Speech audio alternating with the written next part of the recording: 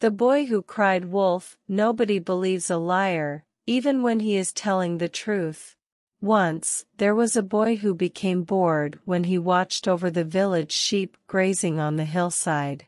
To entertain himself, he sang out, "Wolf! Wolf!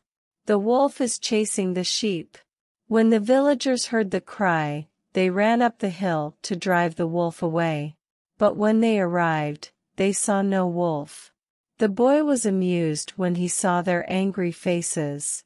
"Don't scream wolf when there is no wolf, boy," the villagers warned. They angrily went back down the hill.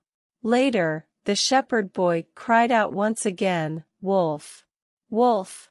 The wolf is chasing the sheep." To his amusement, the villagers came running up the hill to scare the wolf away.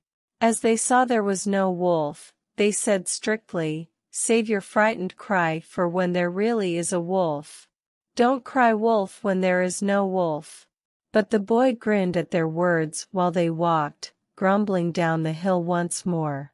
Later, the boy saw a real wolf sneaking around his flock. Alarmed, he jumped on his feet and cried out as loud as he could, "Wolf!